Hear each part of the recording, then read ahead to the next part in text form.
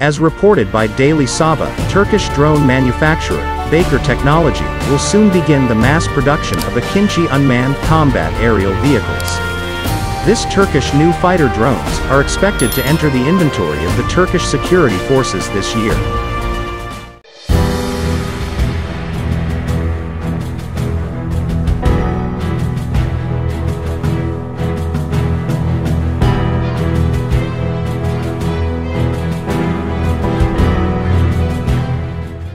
This Akinci Fighter drone can fly for 24 hours and carry a load of 1,350 kg. The drone is equipped with a Turkish-made active electronically scanned array AESA radar and air-to-air missiles Gokdogan and Bozdogan. It can launch several types of Turkish-produced ammunition.